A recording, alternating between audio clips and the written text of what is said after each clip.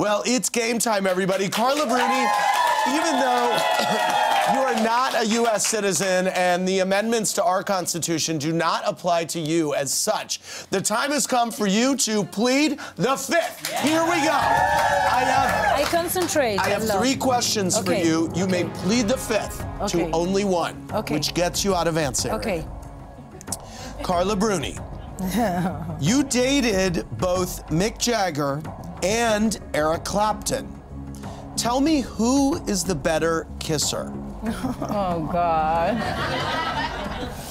I only actually dated Eric. Is that right? He's quite a good kisser and he has a beard.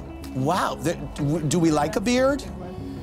Nowadays, everyone has a beard again. Yeah. Wow, I thought you dated Jagger. We're good friends. Good friends.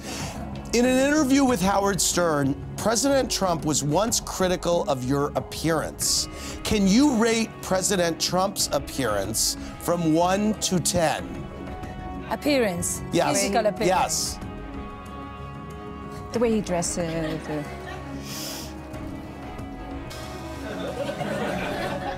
He criticized my appearance? Yes. He called you flat-chested on Howard Stern. Oh my God, you're kidding. Oh, that's true. I give him 3. I love you. Just because he's the president. Yeah. Oh, you gave him 3 points because he's the president. Otherwise, yeah. 0. Okay, otherwise it would have been a 0. Carla Bruni, what is the meanest thing a fellow model has ever said or done to you? Did anyone ever try to sabotage you? No, not really. We were quite, we were quite a group, We were sort of we were fighting against other people. Yes. Than each other's, We were in the same boat. She didn't plead the fifth, everybody. She did a great job. Thanks for watching. Watch more clips here and subscribe to our channel here. See ya.